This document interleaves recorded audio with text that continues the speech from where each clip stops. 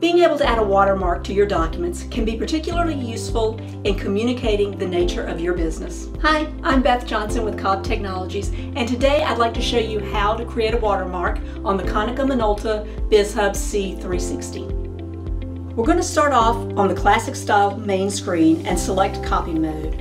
We're then going to hit the application key. Once we're on the application screen, scroll over to G tag where it says stamp composition, and then from there choose the watermark tab and turn it on. At this point, you have options regarding how you want your watermark created in the background of your document. Many people add a watermark to emphasize the uniqueness of a document. For example, in some instances, a watermark may be required for security or legal reasons. You can also use the watermark feature to identify the status of your document. I'm going to choose invalid. We also have to choose a color to print on the watermark. I'm going to choose magenta. Hit OK once you've made your decision, and then hit start.